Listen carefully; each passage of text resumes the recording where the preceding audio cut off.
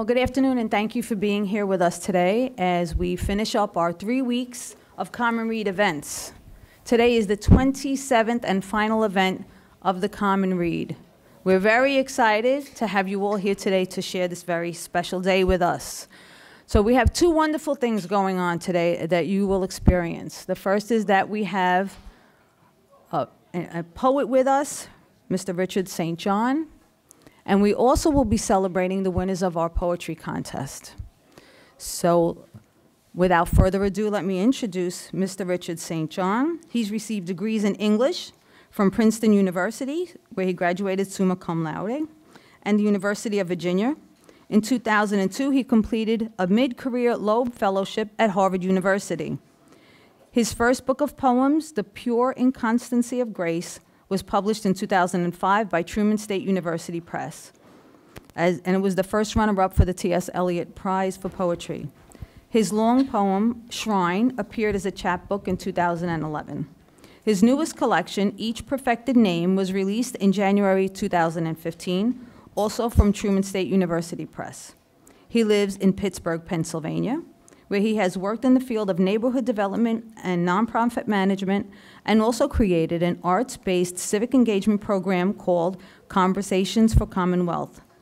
He has belatedly moved into the digital age with a website, and it's www.richardstjohnpoet.com in case you'd like to check out future readings and projects. So please join me in welcoming Mr. Richard St. John.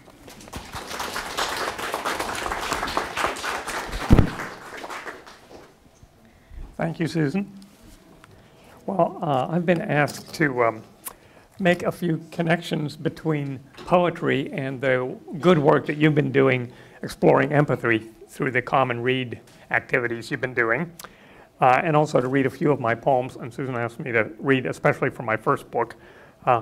In the spirit of full disclosure, I want to start by just talking to you a little bit about my own perspective on poetry. And by poetry, I'm including fiction and all imaginative literature as well, so I'm not trying to be narrow about this. And that's just to give you one person's aesthetic perspective. So there are a whole lot of ways of looking at poetry, and I certainly don't want to limit them here, but you can look at it as play, inventiveness, cleverness. Excuse me. Is the poet doing something innovative stylistically? That's one way of looking at it. You can look at poetry. You can look at poetry in terms of beauty, the sound of the language, formal composition. And I really want to put in a good word for that perspective, because I've had the experience that sometimes you can start to love a poem even before you really know what it might be about or what it might be meaning. In fact, I had a wonderful 8th grade teacher who was the person who first introduced me to poetry, and he brought in this poem to class by E.E. Cummings. And the poem started, "Anyone lived in a pretty how town, with up so floating many bells down." And there was a refrain, sun, moon, stars, rain. And I didn't have a clue what any of that was about, but I did sense that there was something important and kind of mysterious afoot. So the way that I find most useful to look at poetry, the one that resonates most for me and that I want to talk with you just a little bit about today, is to think of poetry as a kind of way of telling truth, a particular kind of truth. And I look at this as being kind of a spectrum. So on the one end, you've got math and science, and that gives you one certain kind of truth, a lot of important information about the physical world. And on the other end, you've got poetry, which gives you a much, much messier kind of truth, the truth of lived human experience. And that can be emotional, intellectual, cultural, all mixed up together. What does it feel like to be alive as a person, not as an equation or a science experiment?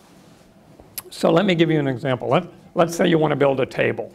You're going to want to start with blueprints and some precise measurements, and that puts you on the science math end of the spectrum. But poetry gives you a different kind of truth. It gives you the truth of what's it like to experience a table? So what's it like to run your hand across the rough grain of a table? And maybe not any table, but maybe it's the beloved table that you grew up with as a child, and now you've got to sell it in order to pay for groceries. So poetry is, that's right, science and math put you in the zone of looking for answers and solving problems. Poetry is about experiencing, and in the course of experiencing, you're likely to run up against questions, the deep human questions of being alive. Poetry, of course, is partly made up, but even the imaginative life grows out of the soil of the poet's lived experience. Sometimes the critics will say, poets tell lies, but when they make something up, it's in the service of telling a deeper truth and telling it more effectively to a reader. So there's a wonderful poem by a guy, William Matthews. Before he died, he taught at SUNY New York, and it's about giving a poetry reading at West Point. And during the poetry question and answer period, somebody shouts down at him, one of the cadets shouts at him and says, "Why are your poems so hard? Why don't you just say what you mean?" And clearly that's the person who's looking for solutions and answers. He's on the math end of the spectrum. And Matthews in the poem says to him, "I try to write as well as I can what it feels like to be human." And later on he says, "I don't want my poems to be hard unless the truth is, if there is a truth." And I think he says, if there is a truth, because when you're dealing with complex human experience, there's not one truth, there's a whole lot of different truths that people are experiencing. So if poetry doesn't give us facts and answers, what good is it for? Is it something that's just soft and optional, kind of a luxury?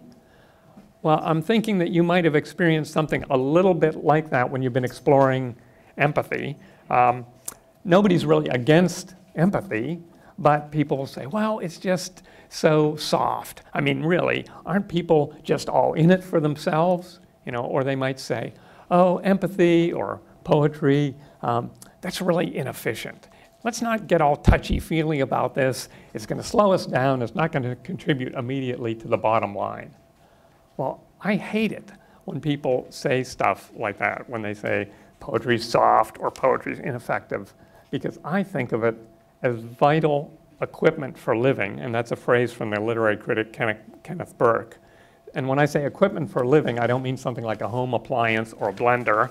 I mean something that we carry with us and that helps us move through the world and become more excellently human. So I'm going to share with you 3 ways that I think of poetry as being about, being useful equipment for living. And this is where I think we're going to really see the connections between poetry and empathy, how poetry really can help us cultivate empathy and help call it forth from us. So the first way is that poetry distills and captures complex human experience. Robert Frost, the poet, once said, poetry is a way of helping us remember things that it would impoverish us to forget. So poetry kind of captures experience in a poem so that we can share it, we can re-experience it, not as a slogan or a bumper sticker, but in all of its depth and nuance as real felt whole. So I want to share an example, a little poem by a wonderful African-American poet, Ross Gay. He teaches at the University of Indiana at Bloomington. And this is a poem in which he's with his mother, who is suffering from Alzheimer's. And it's a very short poem, so it comes at you quickly, so you need to be kind of alert here. Alzheimer's. She stood in her doorway, asking my name again. Something she would never remember. A breeze loosed some cherry blossoms, petals flipping through her open arms. As she whispered, "Look what God has done. Look what God has done." So think of the complexity that's in just those 8 lines. There's this little poignant scene of a son with his mother. There's the sense of how both beauty and tragedy come into our lives all mixed up together. Then the poem moves beyond that and kind of raises the question of, well, what's God's responsibility or non-responsibility for both the good things and bad things that come to us in life? And then I think in the poem there's also a little bit of Ross Gay's kind of respect for his mother's deep religious faith, but also a note of his own ambivalence about it. So here's a second way I think that poetry is equipment for living.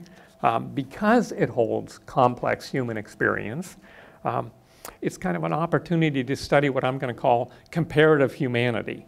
And that can kind of work both ways.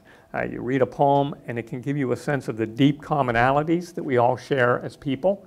You know, you can sense that, okay, my story is important, it's valuable, it's unique, but it's also part of a larger story, the story that's shared by the poet in the poem. Or you can experience a poem and it can show some experience you haven't had and highlight what I'll call illuminating differences. So I want to read a little section from a poem by the Greek poet Homer, who's credited with writing the two big epic poems, the Iliad and the Odyssey. They're about the long war between the Greeks and the Trojans. And Troy was once also called Ilium, so that's how you get the title, the Iliad. Anyhow, this is a Greek poem. It's told from the Greek perspective. The Greeks win, they burn down Troy, and the story follows the Greek fighters as they travel back home after the war. But it's poetry and it's not propaganda. So in this astonishing leap of empathy, Homer makes the most admirable, the most attractive character in the whole poem, at least to my mind, not a Greek, but the best Trojan fighter, Hector. And the Iliad ends not with the big Greek victory, but with this deep note of respect for Hector's funeral rites when he gets buried after he's killed. Okay, well, there's a long distance between us and the Greeks, between their rural, communal, pre-industrial, pre-scientific, pre-printing press, yes, even pre-internet world, and ours. So we have to exert great care when we try and read across culture and that length of time. It's a little like when you're trying to empathize with somebody, you need to listen to them and try and understand where they're coming from and not just jump to some false assumption that they look at the world the same way you do. But I'm going to read a passage that I think from a translation by Richmond Latimer that I think does show not only the empathy that Homer has for his enemies, the Trojans, but also the deep commonalities that we share as human beings. So here's the scene.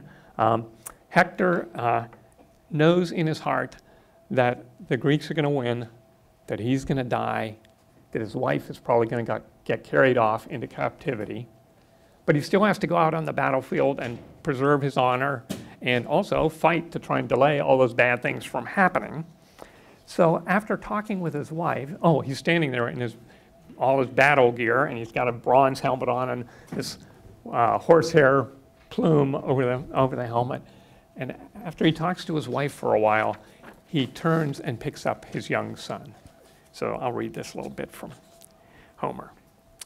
So speaking, glorious Hector held out his arms to his baby, who shrank back to his fair-girdled nurse's bosom, screaming and frightened at the aspect of his own father, terrified as he saw the bronze and the crest with its horsehair nodding dreadfully, as he thought, from the peak of the helmet. Then his beloved father laughed out, and his honored mother, and at once glorious Hector lifted from his head the helmet and laid it in all its shining on the ground. Then, taking up his dear son, he tossed him about in his arms and kissed him and lifted his voice in prayer to Zeus and the other immortals.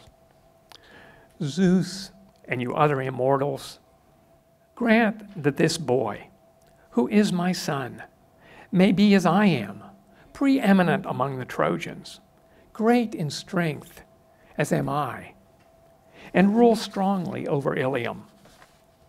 And someday let them say of him, he is better by far than his father.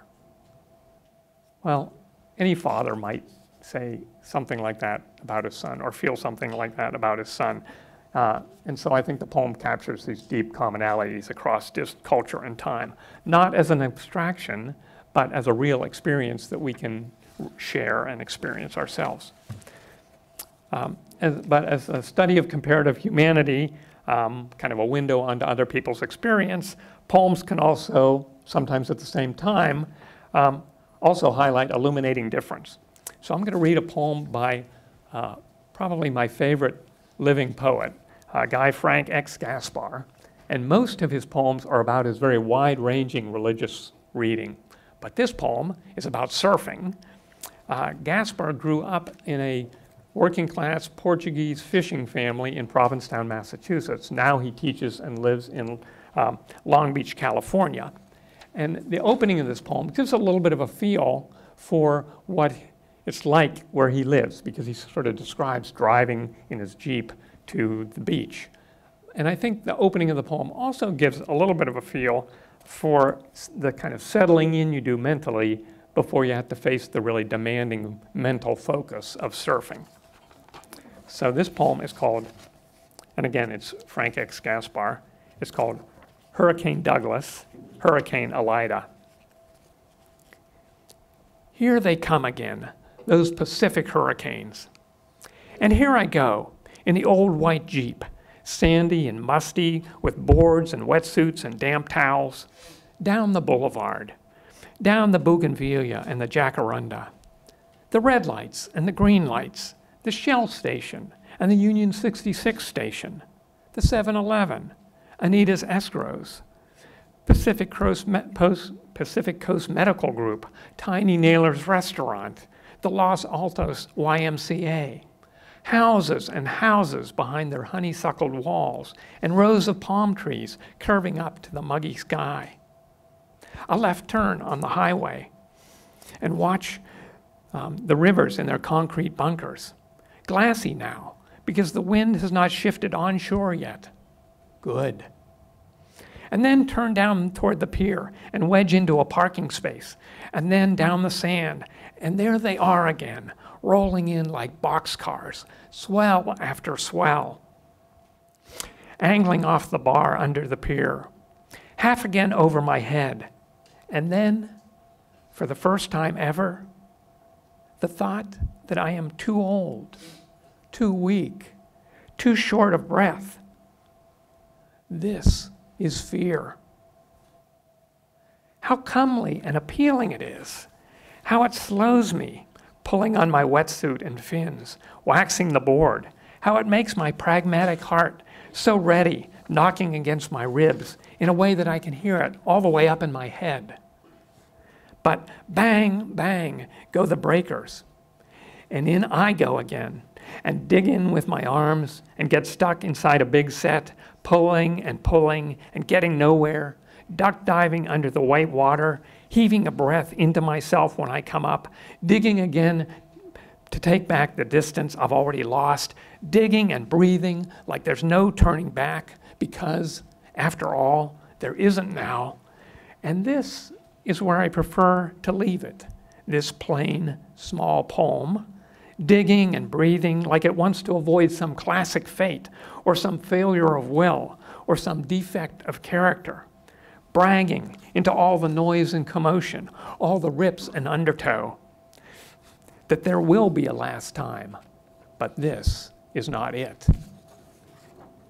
Well, perhaps some of you have been surfing. I gather that you can surf at Rockaway Beach, or maybe some other places in Queens. I haven't, so for me, this poem gives a little window onto some illuminating difference, a sense of what it's like to surf in a way that's far deeper than the sort of airbrushed movie images you get of somebody who's just riding gloriously along the crest of a wave. But even if you have been surfing, Gaspar invites us into another illuminating difference, because he doesn't give us a young person surfing, which is what you usually think about, but he shows us an older person taking these risks, and he invites you into his head, his heart, and into his fear too. So this is also a poem about fear and courage, how do we accept our own mortality and our own limitations, but also how do we carry on with courage as a person, as a poet, or as we face any kind of difficulties in life. And that maybe gets us back to Hector and the battlefield and courage there and those deep commonalities again.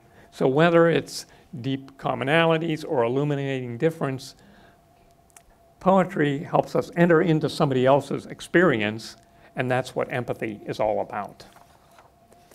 So before I read some of my own poems, I want to mention a third way that that the poetry works as equipment for living. And this surely relates to empathy. And it's that poetry calls forth things from us and evokes things from us, feelings and actions. When the Greek philosopher Plato tried to imagine his ideal republic, he didn't want any poets in it. But he didn't kick the poets out because they were too soft and ineffective. He kicked them out because he thought they would be too effective. He thought that they would get people all worked up emotionally and start acting in ways that didn't fit into his neat, rational universe. Well, I would keep the poets in the Republic because I don't believe we're such dupes of what we read, that when we encounter human experience in a poem, we can decide what stance do we want to take to it. Do we want to embrace it and carry it with us? Do we want to distance ourselves from it and say, okay, that's real experience, but it's not something I want to do? Or do we just want to ask questions about it? So I'm going to read a very short poem by Naomi Shihab Nye. She is Arab American. She lives in San Antonio. And I've often used this poem at the start of community meetings or board meetings because it really does evoke and call forth a kind of spirit of empathy and generosity. So this poem's called Red Brocade. And again, this is by Naomi Shihab Nye. The Arabs used to say, when a stranger appears at your door, feed him for 3 days before asking who he is, where he's come from, where he's headed. That way, he'll have strength enough to answer. Or by then, you'll be such good friends, you don't care. Let's go back to that. Rice, pine nuts. Here, take the red brocade pillow. My child will serve water to your horse. No, I was not busy when you came. I was not preparing to be busy. That's the armor everyone put on to pretend they had a purpose in the world. I refuse to be claimed. Your plate is waiting. We will snip fresh mint into your tea. So in that spirit, I hope, of generosity on your part, I'm going to read some of my poems. They're not about empathy, but I'll try and make some connections with empathy along the way. I'm going to start with a poem about truth-telling and reconciliation. It's kind of a ghost story involving my father. It's set on Halloween, so there are a number of family stories in the poem. There's a story my father told about on Halloween. He was out in this car, and a car was seen at the scene of a crime, and it looked just like their car. And then there are two stories in the poem where neither my father nor I really told quite the truth. It was kind of a gray area. One was about a mysterious automobile accident that might have been alcohol related, and the other is when I left a little toy saw that had a real blade on it in our backyard, and later on our dog came back with a hurt paw. So, but October 31st is not just Halloween, it's also All Saints' Eve, and that's the date, it's the date that Martin Luther, not Martin Luther King, but Martin Luther, nailed his 95 Theses to the door of Wittenberg Cathedral, started the Protestant Reformation. And he did that protesting in part about what he called false indulgences. And that was a thing where you would pay the church in order to receive forgiveness so that your relatives didn't have to spend as much time in purgatory. It was kind of a money-making scheme, like selling the relics of saints to make money. So the poem starts with two epigraphs about that. But I think it does suggest one thing about empathy, and that is the need to kind of make ourselves vulnerable, to admit the darkness in ourselves and to kind of give up on the stories that we either project onto other people or carry along with us. So the poem's All Saints' Eve, and here are the two epigraphs. The first one's from John Tetzel, who was one of the guys who would sell indulgences.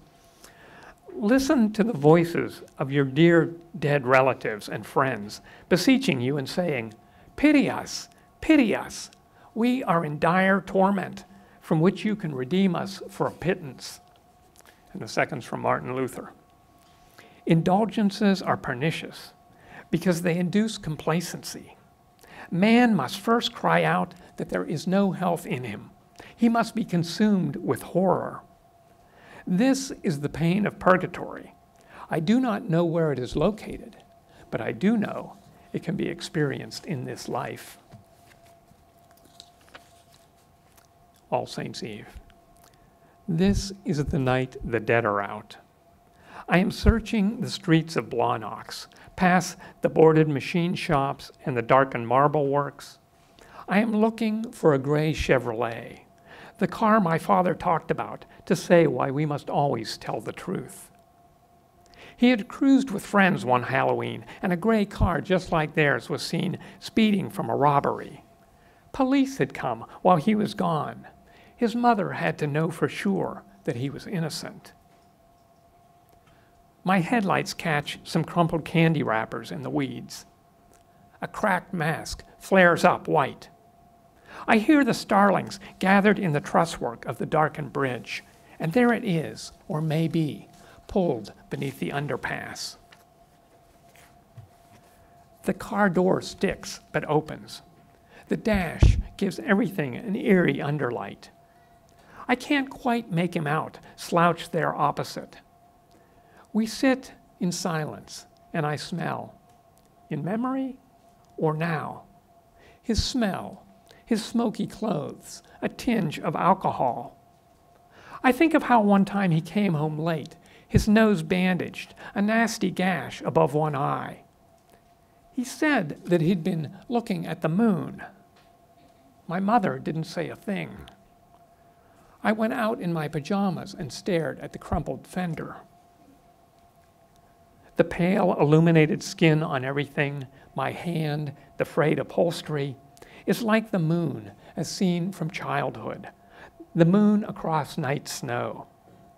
Imagined, buried by neglect beneath that snow, my saw blade with a plastic handle. But real that afternoon, a little line of blood, our hobbling dog that yelped and bit its paw. Cut by an icicle, he'd assumed. Oh, my father bandaged it. Cut by an icicle, he'd assumed. And maybe he was right. Still, I found the saw in the snowmelt, lying on long grass, speckled with what looked like rust.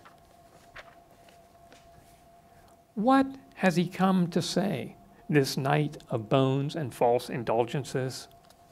We sit, a dark congruence, illuminated only by the glow of the stilled speedometer, the mute O of the other gauges.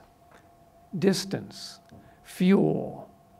Oh, what is there to hide from one another? What is there to fear? We have said nothing, but we have shared at least a truth we know, this gray relic by the bridge abutment. The latch catches as I slide out, and taking the benediction of the dashboard lights, we leave by our separate doors. This next poem is written for a good friend of mine in community development whose son was killed in a drive-by shooting while he was when he was quite innocently coming home from his job at the hospital. The poem's called The Darkened Mosaic, and it starts with an epigraph from the poet W.B. Yeats. And Yeats wrote a famous poem in which he's looking at these saints in a gold mosaic from Byzantium. And in his poem, he says to them, "O sages standing in God's holy fire, as in the gold mosaic of a wall." This poem, my poem, touches on empathy in a couple ways. One, of course, my feeling for my friend and her son, which was a good deal more motivating than any kind of abstract love of humanity. But it's also a poem about kind of doing the right thing, like acting from compassion and empathy, even when it doesn't seem like it's going to make any difference. We may not know the truth of how do we fix our broken world, but perhaps we can embody that truth in our actions. So this poem's called The Darkened Mosaic, for Rhonda Brandon and her son, LaRue. Here's the epigraph. I am happy, and I think full of an energy I had despaired of. It seems to me that I have found what I wanted.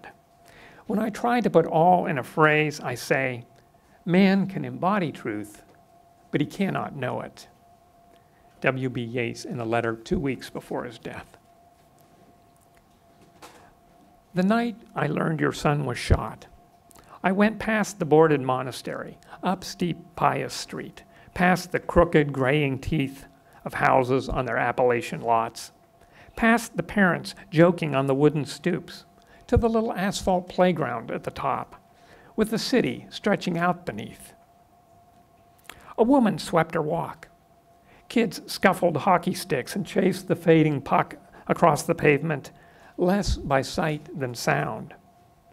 A girl spun her younger brother on the twirl around, and on the swings, 2 boys arched their backs and stretched, reaching their shoe tips up toward the twisted X's of the fence-top mesh.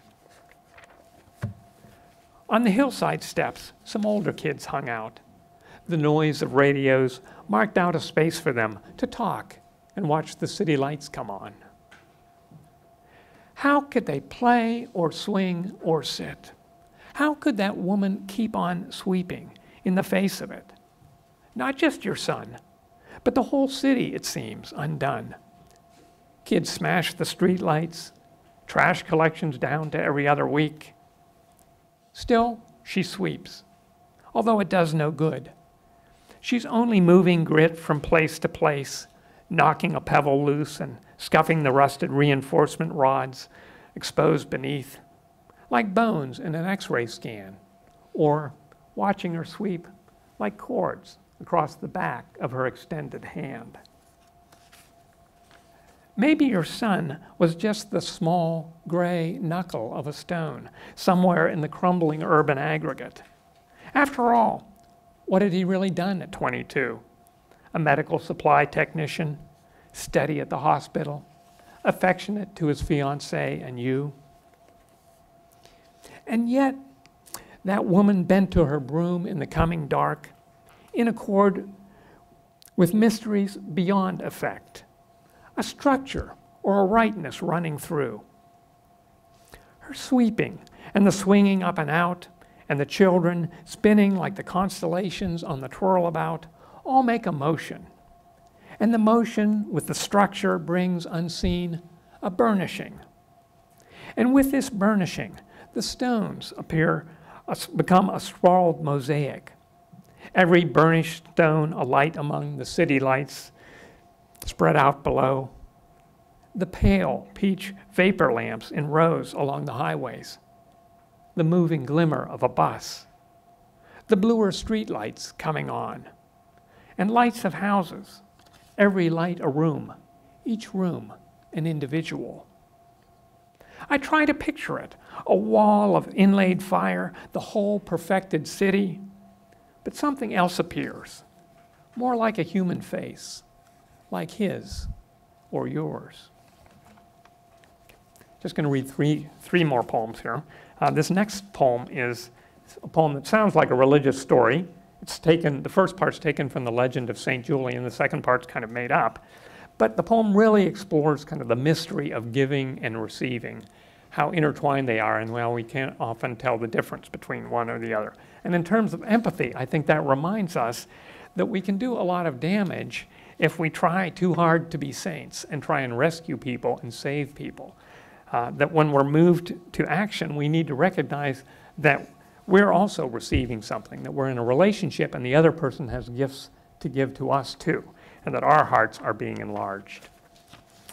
So this poem is called The Sainthood of St. Julian. In the traditional version, Young Julian is given everything: richly tooled books, saddles, horses, hounds, falcon, title to the estate. The boy turns vicious, caught himself by the lust of the hunt, treasuring the majestic stance of an 8-point buck, crumpled to its knees. The paralyzed look of peasants, scattering like chaff in a field before his coming hooves. By accident, he kills his parents. And afterwards, he gives up all, walks barefoot 50 years. We see him in the end, health broken, leaning on his wizened staff. It's December, almost dark. He's waiting on the riverbank for the ferry. This is not death, just a real riverbank and a real wooden boat, far out of sight, out of hearing. He waits. The wind cuts through his thin cloak. From nowhere, in the ebbing light, a figure appears, a leper with open sores on his face and forearms. In a whisper, curled with sour breath, he asks to share the cloak. Then for the warmth of Julian's embrace. And last, for a kiss, full on those corroded lips. It is the Christ that Julian kisses, and the two ascend. In another account, every detail is the same, except that Julian, waiting by the river, lets fall his staff, tries to warm his hands against his rigid body. He recalls his dead parents, his childhood friends, lost through viciousness, through time. Even God has left him. He almost believes he would give it all up, his prayer, his penitence, for a warm fire, some good wine. From nowhere, the leper comes, with nothing, even a shawl to share, and sitting by the barefoot, hunched old man, gives Julian that welcome, scrofulous kiss. So empathy can take the form, of course, of care for an individual, but it can also be more systemic. As Martin Luther King put it, justice is love, when it's correcting that which revolts against love. So it can be an act of empathy to live into the larger callings that we face in life. I'm going to read a poem called L'Anima Simplicetta, written for a young girl, Ebony Patterson, from a low-income neighborhood in Pittsburgh. And she was killed accidentally by a schoolmate. But unlike the situation in the Darkened Mosaic, I didn't know her personally. I don't want to give you the feeling that Pittsburgh is a scary place. It's a very safe city, but I was working in community development, so I was feeling these things keenly. So you don't need to know this, but it deepens your experience of this poem if you have a little bit of background from Dante's Divine Comedy. So everybody knows that Dante, pretty much, everybody knows that Dante and his guide Virgil go down the 9 circles of hell, but they also travel together up the 7 steps or terraces of Purgatory Mountain. And there was 1 step or terrace for each of the 7 deadly sins. So on the smoky terrace of wrath, they get into a little discussion with another character about L'Anima Simplicetta, the simple soul. And the 4th step or terrace, where in this poem the poet is told to sit, was the terrace of love defective, insufficient love. The poem also alludes to the calling of the prophet Isaiah. He was a reluctant prophet. He said, I'm a person of unclean lips, and I live among a people of unclean lips. So in the story, an angel takes a burning coal from the altar and touches it to his lips to purify them before sending him out to speak to his fellow citizens. L'Anima Simplicetta. Dear Mr. St. John, thank you for thinking of me. I am fine, though I have no words to say how it is here. You ask what you should do. Set down your poem about the man who's blinded by the smoke while climbing up the Mount of Purgatory and about the simple soul. Take back the bullet from my brain. Pick up my school books and my hat from the pavement. Follow the stray shot back. When you get to Marshall, take the gun from his hand and recollect the smoke. Tell him I'll come sometime to loose the knot of anger from his neck. But you must keep on walking to my school. Climb up its 7 stone steps, and on the 4th step sit, and weigh the flattened bullet in your hand. It is such a light, slight thing, and it is not. It is all the weight of our whole world. It is what we make. Now do something that will not make sense. Touch it to your lips, this cold, dark coal. Then set it just beneath your tongue. Of course it leaves a bitter taste. Let it dissolve. Let it become your bones. Let it cloud your brain. Let it impair your speech. And let your tongue, at all the worst of times, suddenly speak the obvious. Let it never stop speaking the obvious. Yours, Ebony. So I'm going to end with a poem from my newest book, and it's about kind of what I call moments of multiplication, when sort of through human compassion or empathy, you get a situation where everybody gets something more and better together than they would on their own. So maybe let's imagine you're standing at a bus stop and you get into a conversation about something even as simple as the weather, and maybe you take the risk of taking the conversation a little bit further, that kind of thing. This poem is set on the winter solstice, the darkest day of the year, riding a greyhound on the Pennsylvania Turnpike, reading a newspaper, and then turning to read a play by George Bernard Shaw about St. Joan, who, of course, was the young French girl and religious visionary who became a general and helped the French defeat the British at Orleans. As we read the newspaper, I think, it often seems like all of our actions come back to haunt us. And there's a kind of fairness to that, a moral symmetry, and that's where the poem starts. But there's also a moment of kind of grace and transformation, and it ends in a different place. So it's called Reading Shaw's Play, St. Joan, at the solstice, on a greyhound, heading home. The year comes round again, with its own dark fairness. Out on the turnpike, flecks of sleet, lightning through night clouds, ghostly then stark, echo of thunder. In the tabloid at my seat, old scatterings return, flicker of war in the Congo and Sudan, late season hurricanes, tainted meat. All around me, whispered conversations of the poor. 2 rows up, a solitary reading lamp.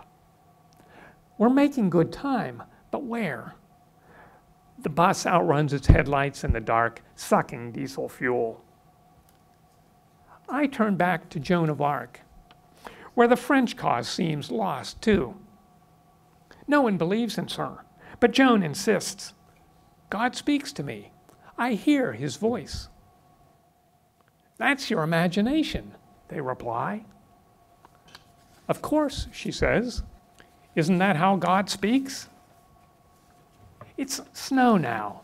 Giddy, dizzy flakes are multiplying everywhere.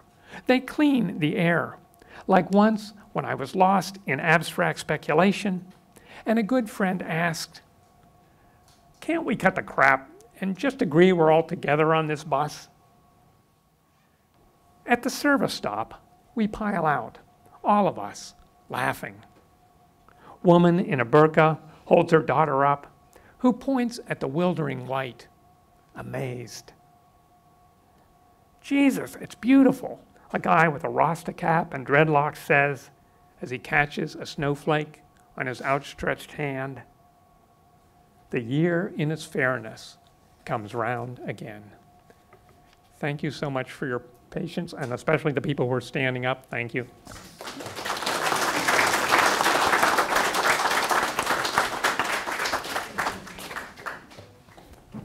Thank you so much, Mr. St. John. We do appreciate you reading your poetry to us and sharing the words of others, showing us that we can express sympathy in many ways.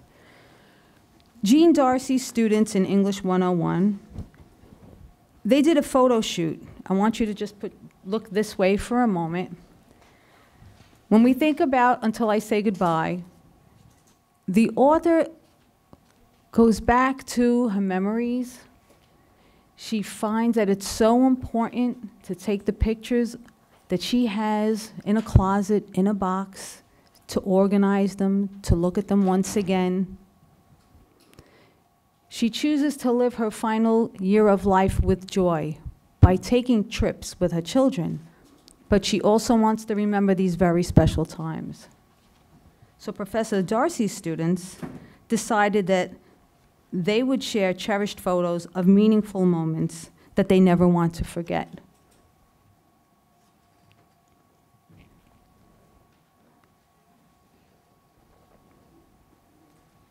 Some are of family, some are of friends. I don't know what that's of. Maybe that's just a funny moment that someone wants to remember, right?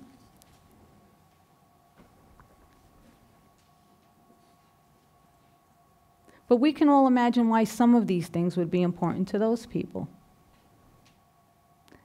Think back yourselves about things in your lifetime that were important to you. Bring those things up from your memory and share them with someone. In your memory, they're just there and quiet. Bring them back to life. So share your memories. I'd like to take a moment to thank the judges from our poetry contest. And we have two of them with us. So one of them is Professor Peter Gray, another is Professor Ben Miller, and another is Professor Jody Childers, who were really excited to read all the beautiful poetry that was submitted. And they had a really hard job picking the winners. So we have 6 finalists. We have at least 3 of them with us today. There was supposed to be more, but we have at least 3 of them with us today.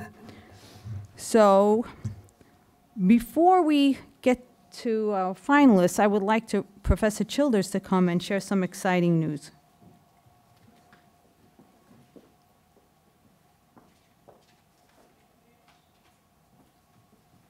So I was so delighted with the poetry that I read for the contest. And what was interesting to me about it is that it also fits the theme of our literary journal that we're creating right now. This is DeWinde. This is the journal of the Queensborough Creative Writing Club.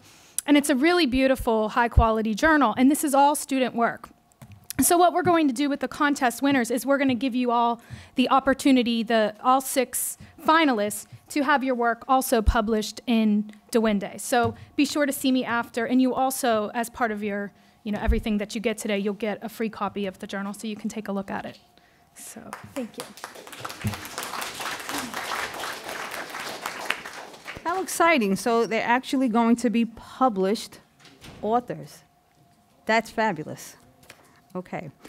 So again, in alphabetical order, because we want to be as fair as possible, I would like to call up Daniel Agapitos to read his poem, Snow Trek.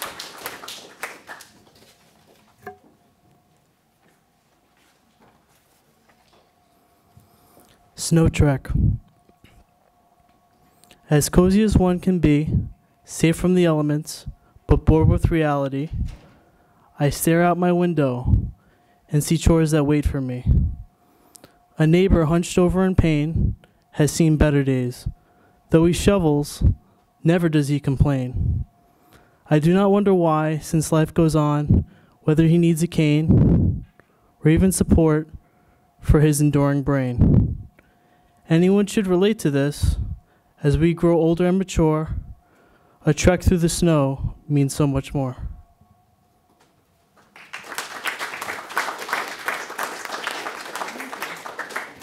Thanks so much.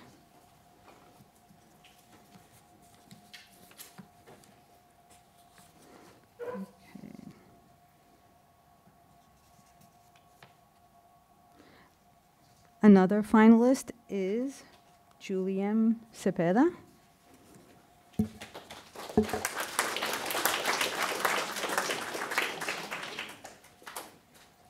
Thank you. It's Julemi. Okay. All right. Wilt. I held her hand. Her palms were sweating. Tears slid down her cheeks continuously. I focused on the simplicity of the white walls.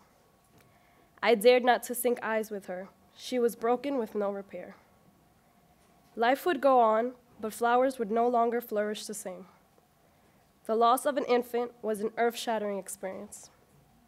I knew the pain all too well. The doctor spoke softly. She nodded distractedly. Her eyes disconnected from all that was living. I knew no words could comfort this wound, so I just held her hand.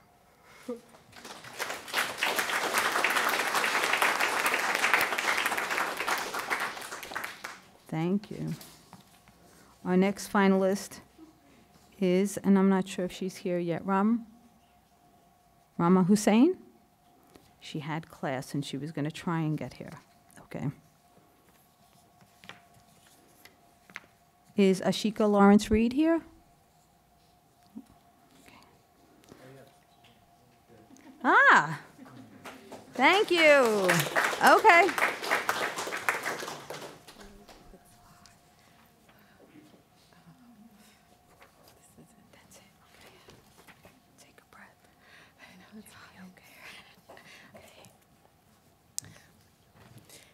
Flesh of my flesh, blood of my blood.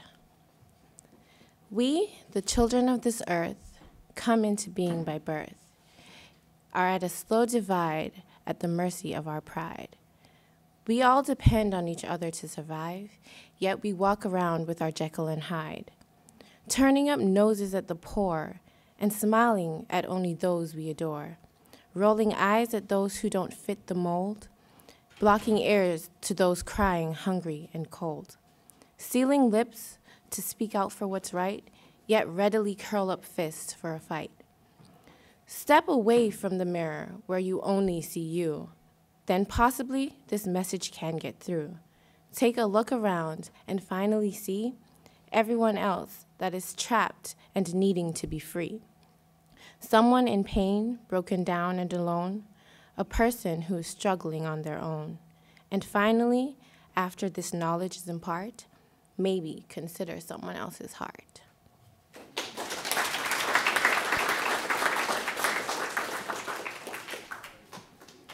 Thank you. And last finalist, Justine Biscaglia.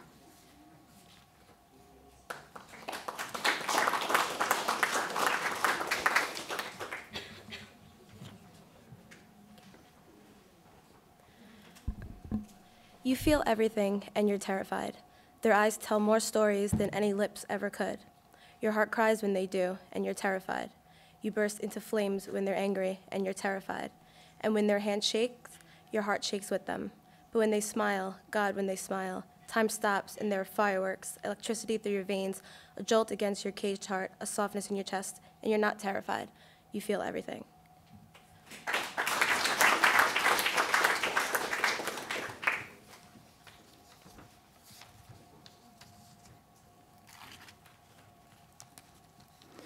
Okay, is the moment we've been waiting for. Okay. Our 3 honorable mentions, who will each receive a $25 gift card. I'm going to say it wrong, and she's going to get mad at me. Julene Cepeda. Come on up.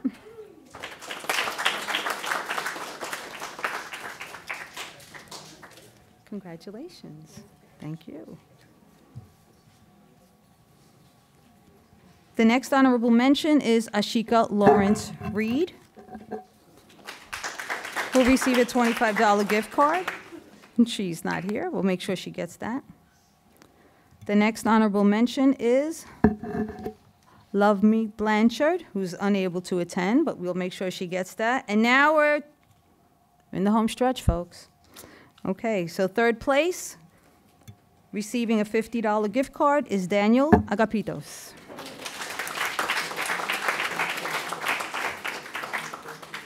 Congratulations.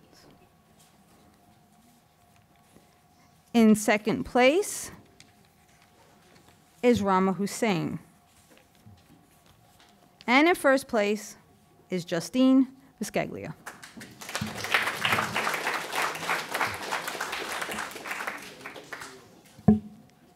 And she'll receive a $100 gift card. Thank you very much. Thank you. Let's hear it for our winners. And for everyone who submitted to the poetry contest, thank you so much. Again, you did wonderful work. This has been an incredible experience, focusing on empathy this semester. I want to thank all the students and faculty and staff who made donations. We've had collections of eyeglasses, food, and women's toiletries. We will be collecting until the end of the month. Is she back? She left. Come over here. Get over here. Ashika, right? Ashika, you stepped down for a minute. We missed you. That's okay, but congratulations, you got honorable mention and a $25 gift card. Thank you. I wondered where she went to. So we'll be doing our collections until the very end of the month. Gentlemen, thank you.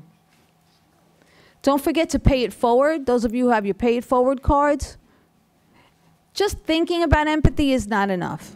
We're asking you to do something positive. Do something positive for someone else. When you see someone who needs a hand, lend a hand. Maybe someone needs help studying. Maybe someone doesn't have enough change in their pocket for that cup of coffee that they really need. Or maybe someone just can't get on the bus or train because their Metro card just won't work. So think about helping someone else. Try to do something positive each and every day for someone else and pay it forward. You can use your pay it forward cards. You can do it on your own. Go to our website, qcc.cuny.edu/Common Read. And at the bottom of the page, you'll see a tab to pay it forward. Click there. You'll have an opportunity to share what it was like to pay it forward and do something for someone, or if you were on the receiving end, what did it feel like? I think if we can just think about it, just do something outside of yourself. What a great world we would have, much better than it is today. There's too much going on, too much negativity. Each and every one of us can make a difference. Each and every one of you can make a difference. So I want to thank you all for coming here today. I want to congratulate our winners once again.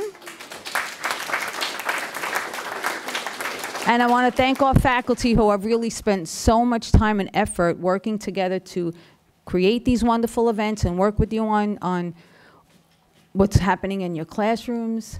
I want to thank our committee members here for reading your beautiful words and spending so much time hemming and hawing over who should win. And we want to thank you for the opportunity for these authors to be published. So thank you so much and have a wonderful weekend.